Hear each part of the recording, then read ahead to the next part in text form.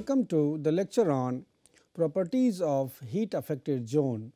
So, we have already seen that when we do the welding, in case of fusion welding, we come across the various zones, and we have the weld metal zone, you have heat affected zone, and then you have the unaffected base metal. So, as we know that since this heat affected zone is subjected to the heating and cooling. So, there is microstructural changes in that zone, and that affects the properties of that zone, and that ultimately will be affecting the properties of the welded joint.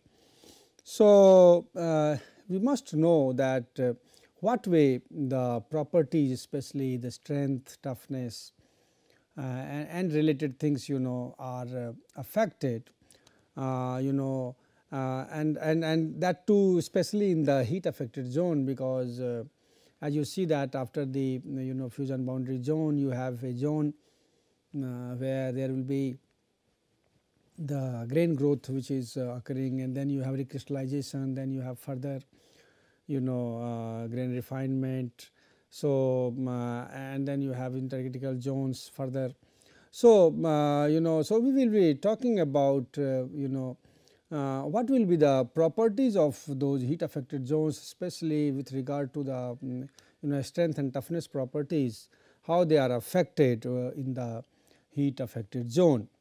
So, the prediction of the properties of grain growth zone is required to know the amount and extent of grain growth and weld thermal cycle, because properties very much will be depending upon the change in the grain shape and size. So, as we know that grain growth is very much associated when the material is heated during the welding, it is heated to a higher temperature, and then further it is cooled. So, that there will be grain growth zone, and that grain growth zone prediction itself is important, because from there only we will be able to predict its properties. So, knowing the weld thermal cycle, under what thermal conditions the specimen is subjected to, we have to know that how much will be the order of the grain growth, that is extent of grain growth, and then what will be its effect on the temperature. So, what happens that normally if you talk about the heat affected zone. So, in the heat affected zone mostly you will have the increase in the strength in that region, but at some of the occasions we also see that there will be even the decline in the strength also in the heat affected zone. So, there may be softening also, that is also observed because it is heated to temperature around A1. So, that may be subjected to excessive tempering. So, that may lead to even the softening also. Now, that also depends that what is the specific heat input of the welding process. So, depending upon the specific heat input of the welding process also, you will have the extent of these tempered zone formation. So, that can be predicted. So, when you suppose for example, when you do the welding of the large thick plates or large thickness steels using the electroslag welding suppose.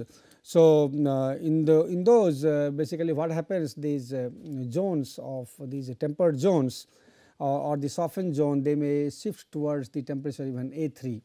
So, that also or even slightly above A3 in that zone also it may be shifted.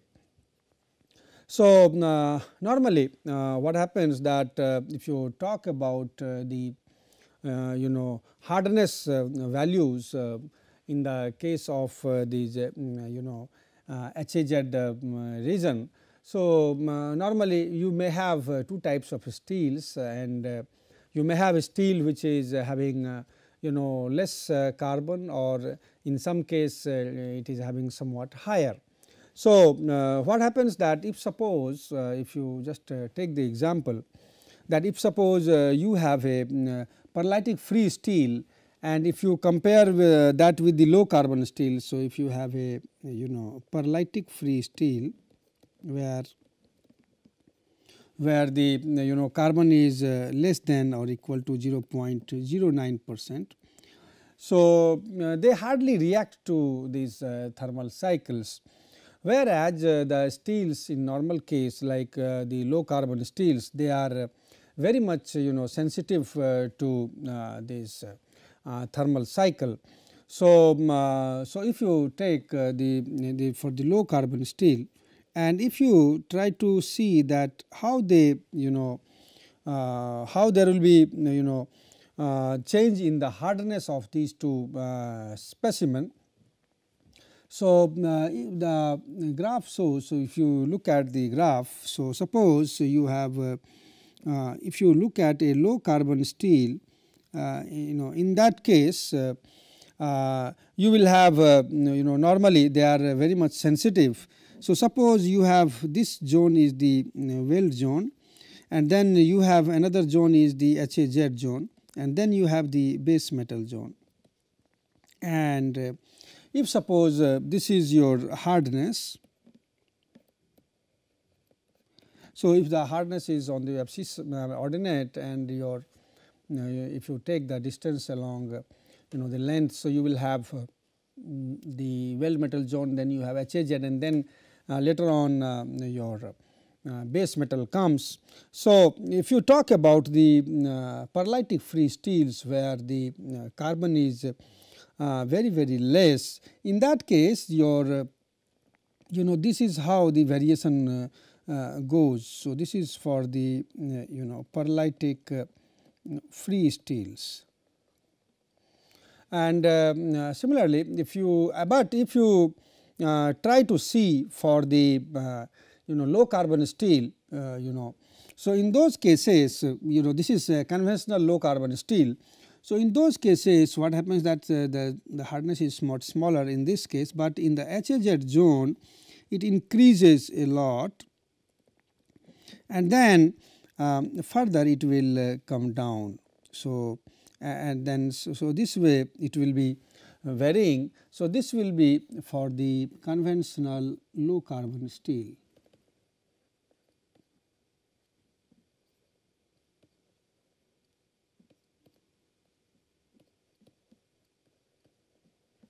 So, such is this is hardness can be of any scale, maybe Vickers hardness or so. So, you will have about 300 or 280 that scale is there. So, what it shows that some of the steels are more prone, or they are more sensitive. In HAZ normally you will see that you will have larger hardness, and at some places in some cases you have the hardness is not at all altered. It may be you can remotely connect with those concepts which we have studied, like when you have the carbon percentage is less, in those cases it is not hardenable. So, basically it is because of the martensitic or maybe benetic martensitic structure which you get. So, because of that what you get is you get this sharp rise in this range. So, most of the alloy steels they will be showing this martensitic or martensitic benetic structure over the wide interval of cooling, maybe from 500 to 800 to 500 degrees centigrade. Now, many a times we are also concerned about the hardness. So, if you talk about the maximum underbead hardness, so the maximum underbead hardness which is achieved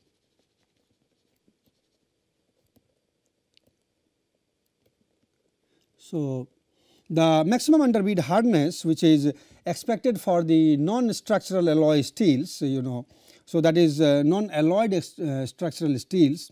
So, they are basically calculated using certain standard formula, and that is given by Co, and he has suggested that this HV max, so Vickers hardness, that maximum value will be 90 plus 1050 C, and then you have 47 silicon, and further you have 75 manganese, and then you have 30 nickel and 31 chromium.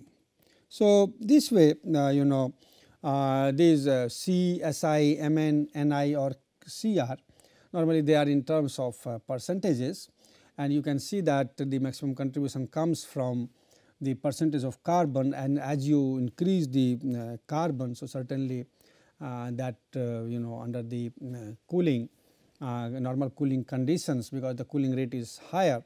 So, in those cases you have hardenability is improved. So, that way its contribution is maximum. So, you are going to get even if suppose you are getting 0.1% of carbon. So, it will be you see that it will 214, if it has 0.2% of carbon, so it is going to 300, 0.3% of carbon, so it will go to minimum of 400, and then you have the contribution by the different alloying elements. So, that way underbead zone hardness are calculated, and basically they are available also for the different steels or different plate thicknesses. You have standard formulas by which you can find the underbead hardness, and that value has to be limited. So, normally it is seen it is supposed that it should be maximum to certain value, maybe up to 350 or 400 Vickers hardness, because for low alloy steels because in the area of creep temperatures, so even it is stricter. So, accordingly for different requirements these so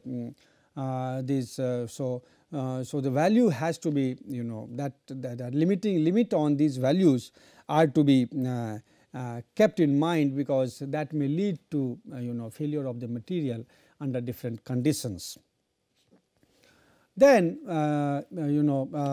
so majority of steels will be showing that Martenstick and Martenstick-Benedict structures over a wide interval, that is from in the cooling from 800 to 500 degree centigrade.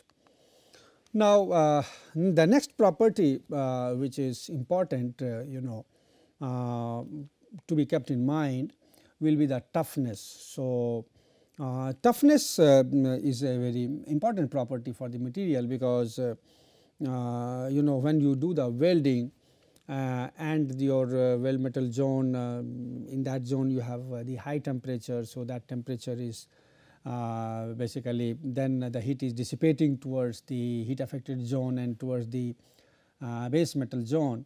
So, that leads to various phenomena, various microstructural changes. So, your change will be there also in the grain sizes, and that will induce basically that will be affecting the toughness of the material.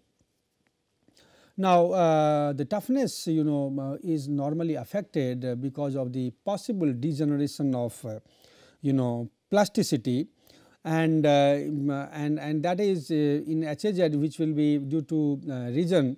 One is that aging. So, aging that results into decrease in the toughness value below the A1 temperature, because you are heating and then further you are cool. So, you are while heating, so below the A1 temperature it's like the aging effect. So, that that leads to the degeneration of plasticity in the HAZ zone. So, it's basically one of the reason is that, and another is that more conspicuous decline in toughness is observed, that is because of the grain coarsening in the underbeat zone. So, in the underbeat zone, as you know that there the grain coarsening is taking place, grain growth region is there. So, that is extended up to that region. So, because of that the grain coarsening is taking place, and because of that the toughness value is affected. So, the decrease in toughness value is also related to the formation of unfavorable macrostructure in the zone. So, basically you have the formation of unfavorable macrostructures, and that leads to the decrease in the toughness, and that is also known as the transformation embrittlement. So, basically you have the brittle embrittlement is because of the loss in the toughness. So, that comes into picture because of the decrease in the toughness value. So, if you try to look at the toughness value, if you do the experimental work has been done to measure the toughness value on the sample, and if the toughness is measured. So, how the toughness is varying on a welded specimen. So, suppose that you have a welded specimen. So, you have something like if you talk about a normal weld. So, it is going like this, and in that case you have the different zones. So, this is your weld metal zone, and then you have the different zones. On this side you have the heat affected zone, and then on this side you have the base metal zone. So, accordingly, so what has been seen that if you look at the different zones. So, this is your weld metal zone,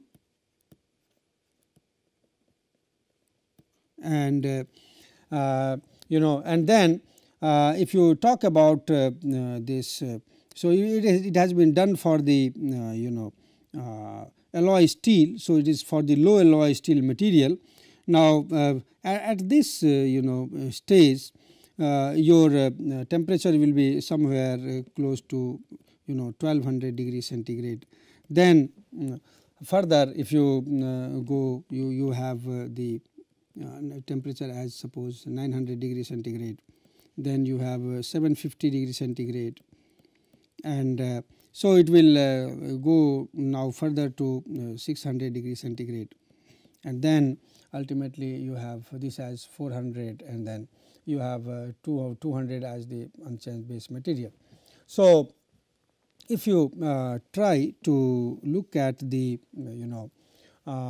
toughness values which are indicated by experiment in the different zones. So, what has been seen that if you come to this zone. So, at this point if you see at this point the toughness will be very small. So, it will be like this, it will be coming down, and that will be so in this case it will be smaller, and then the toughness will further increase, and then in this zone it will be further going this way.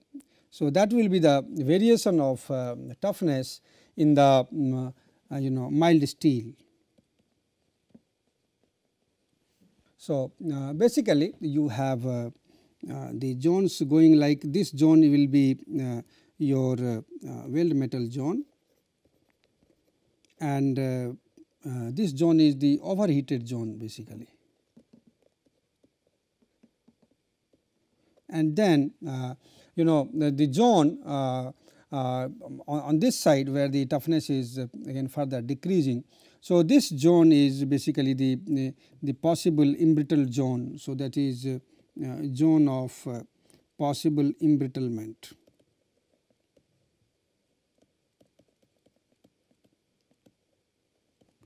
So, you know, there is a decrease in the toughness. If you look into this zone here, you know, as the grain coarsening is taking place, so that there will be decrease in the toughness value. This is your on this side you have the notch toughness.